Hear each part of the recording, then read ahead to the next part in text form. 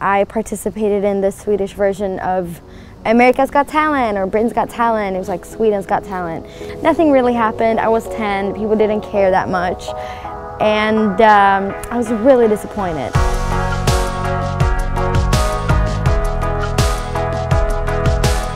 I've always known that I'm gonna be singing, so even though I was stressed out when I was 10 years old, and it was really sad about not me having a record contract by the age of 10, I still knew like this is what I'm gonna do.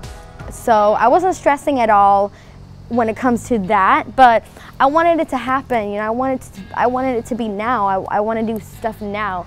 And I feel like I'm way more relaxed and laid back and just let time kind of do its thing. So I'm lucky.